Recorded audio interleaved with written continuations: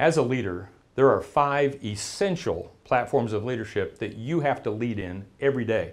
You have to pay attention to these because everyone's looking to you for your leadership in these 5 essential platforms. In fact, everything you deal with today will be in at least one of these 5 essential platforms.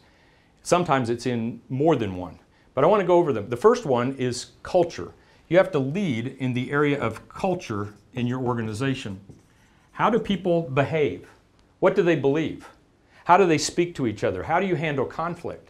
How do you make decisions? How does somebody who does not agree with the decision that's being made voice their opinion and get invited into that? How do you deal with drama in the workplace? What are your standards in the area of culture? As a leader today, you're going to have to be clear about how you are going to lead in the area of culture in your organization and identify those issues within your culture that are maybe affecting some of your outcomes. The second area you have to lead is in the area of operations. As a leader, you have to make sure that you have the right systems in place, that people have the right training, that you know how to move information and move products and move processes through the organization to where it makes sense and where it's both effective and efficient to get the job done.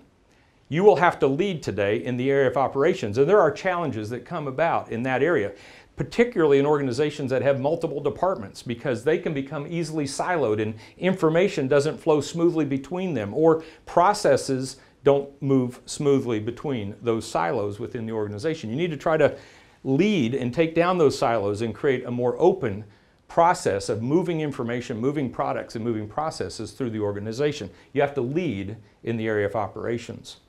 Then the next one is the area of results. This is very, very important as a leader because you can lead very, very well in culture. You can have a great team that have bought into your culture, that they buy into your decisions, that they've given you permission to lead them, and they're going to take that hill with you. You've got a great team. Your systems can be great throughout the communication between departments, and all those operations are running smoothly. But if you are not getting the results that you need to get, then something isn't working right. And you as a leader need to take ownership of getting the right results. Did you set the right goals? What was your process in setting those goals? Did you get the buy-in of the team for the goals that you set? Did they believe that not only were they achievable, but maybe it was going to stretch them just a little bit? How did you set those goals? And are you getting the results that you set out to get? Here's the exciting part. If you really get good at developing your culture and leading in that area, and leading in the area of operations where things are running smoothly, you've set stretch goals and you're hitting those results because the team is unified and pulling together. Now you're in the place where you have to lead through expansion. It's the 4th level of leadership. And expansion is this place where you've had some success. You've been profitable. You've been getting the results that you set out to get. And when you are successful, when you are profitable, you have options. Now you have to decide as a leader, where are we going next? How are we going to expand our influence into the organization, maybe by improving departments or equipment or processes within the company? Or are we going to expand throughout the industry? Are we going to expand markets? Are we going to influence more in our community? Are we going to be a trendsetter in our industry? When you are successful and you get results, you have those opportunities to do those things. And you have to lead in the area of expansion. Know where you're taking your team next. The final one is the X factor.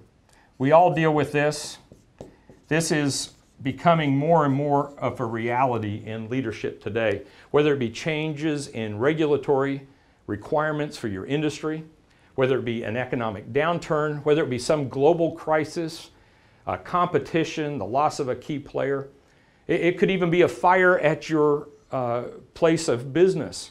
Any of these things that show up now as a leader, you've been handed this X factor, this occurrence, this challenge that is outside your control. And now as a leader, you have to lead through the X factor. There's a great saying in Sweden. They say this: there is no such thing as bad weather, only bad clothing. And that reminds me that we can't always control the environment that we've been given. But as a leader, you have to lead in the area of the X factor. You have to get away from those things that you cannot control and focus on the things you can control, so that you can lead your team through times of uncertainty, where you can provide them with the right clothing, not only to survive the environment you've been given, but to where they can thrive. So today as a leader, I want to challenge you to be intentional about how you are leading in these 5 platforms. How are you leading in the area of culture or operations? Are you getting the results that you've set out to get? Do you have a plan for what's next? And most of all, when that X factor hits, you have to be bold as a leader. Tell your team what the brutal facts of reality are, but as a leader, bring hope to that situation and help direct them to move forward with success, not only to survive, but to thrive in changing times. You can do it. The 5 essential platforms of leadership.